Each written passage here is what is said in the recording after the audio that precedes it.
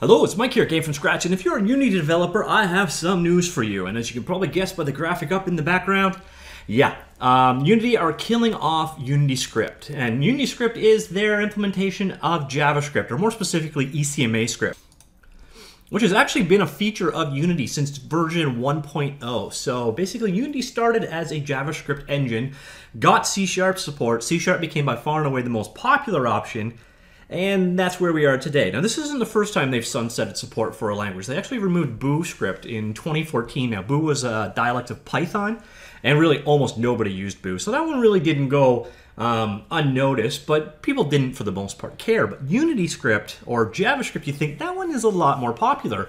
But you might be shocked to find out that that isn't so true, as we will see in a second. So how is this going to happen? Well, in Unity 2017.2, so the upcoming beta, this menu right here, Assets, Create, JavaScript, is going to go away. So you're no longer going to be able to create JavaScript inside of the editor. You'll still be able to create a JS file in an external editor, however you wish. So if you're using Visual Studio or MonoDevelop, you can still create it externally. You just can't do it using the editor. And then they're going to slowly start phasing it out from there. Now, we'll cover that in a second, though. Now, there are a couple of reasons to go ahead and do this. First off, now that they have full mono integrated, their C# support is getting a lot better. And as a result, they're trying to keep UnityScript at parity with C# script is going to take more and more resources. And as I was mentioning earlier, there's actually surprisingly less people using UnityScript than you might be surprised to find out. Now, one of the things that they've just announced in this blog post is that they've kind of got analytics built in that are sharing details back to them about your usage. So they kind of looked at all of your project files over time.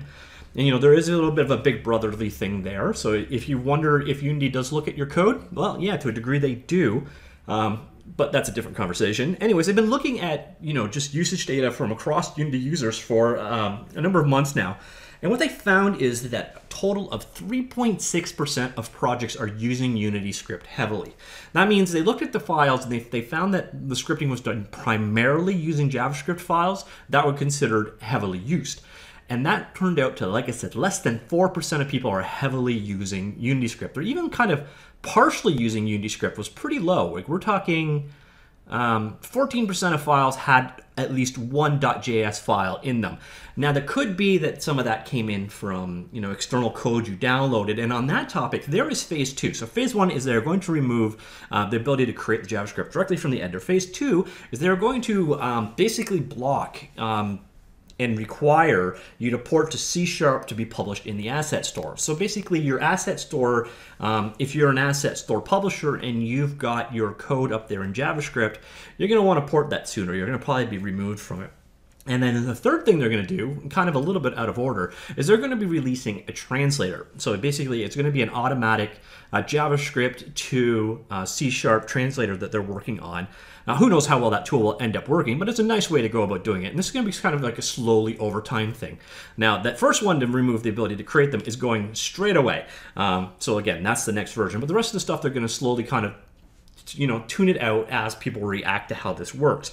And the final cumulation is going to be they're going to be removing the JavaScript toolchain completely. Now, first off, they're going to be hosting the Unity compiler, a UnityScript compiler, up on GitHub in a read-only format. So basically, you can fork it and create your own version. So if you need to support your own project using the UnityScript compiler, that is an option for you. Now, one of those things I learned today is actually that Boo was the UnityScript compiler was written in Boo and piggybacked the Boo compiler. So basically, up until now, even though it was removed, support was officially removed several years ago, you've been able to compile .boo files for the last several years. I did not know that. And then again, almost nobody used Boo, so I imagine most people didn't actually know this.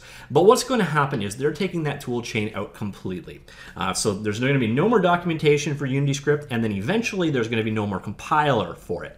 And as you can see down here, at this point we have only 0.2% of projects on 5.6 contain any .boo, and 0.006 have more than 3 Boo files. So the Boo thing already happened. It wasn't really a big deal.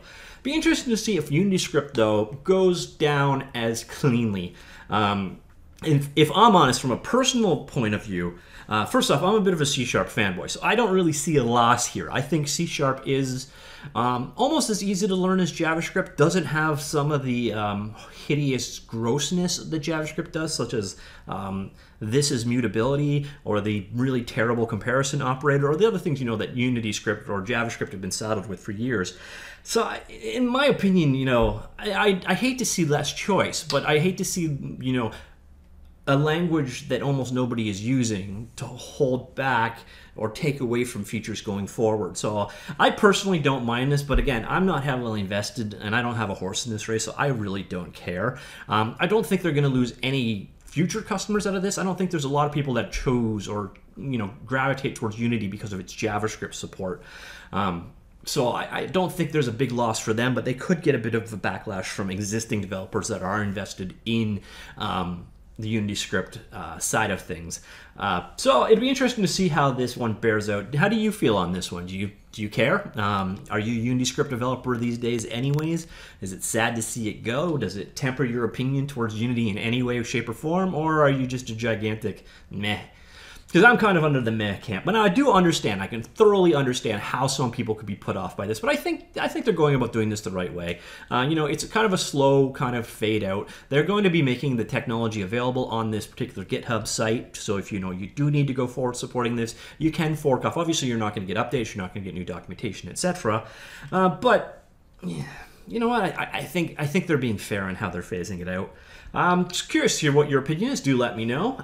That's it for now. I hope you found that at least interesting. And if you're a UnityScript developer, I'm sorry if I'm the bringer of bad news. That's it for now. Okay, I will see you all later. Goodbye.